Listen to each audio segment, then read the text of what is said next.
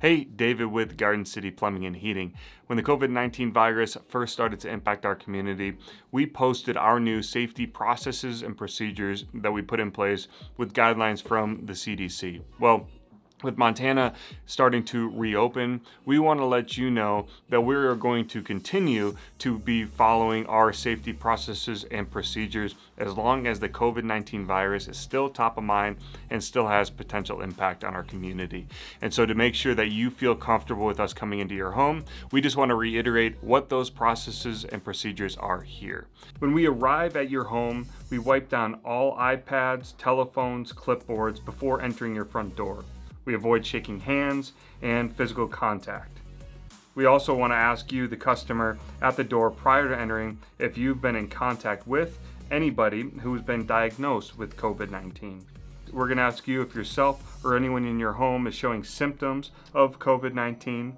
We're going to put hand sanitizer on before going into your home. We're going to put on booties before entering every job. And we're going to wear protective gloves if the job allows us to. When we are in your home, we're going to maintain safe but still social distance, ideally 6 feet.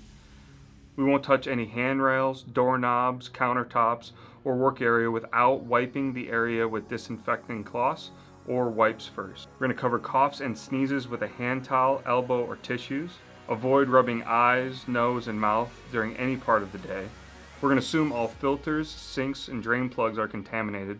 We're going to spray with alcohol and throw away in bags we are provided.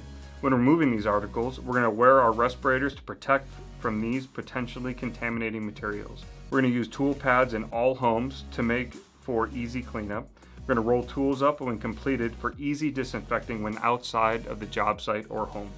We're going to use drop cloths on all sites when kneeling or laying down in your home. We're going to sanitize all parts when applicable. After the job is completed, we're going to roll out tool pad and disinfect all tools used on the job. We're going to wipe down iPads, phones, pens, and clipboards. We're going to remove and throw away gloves and booties.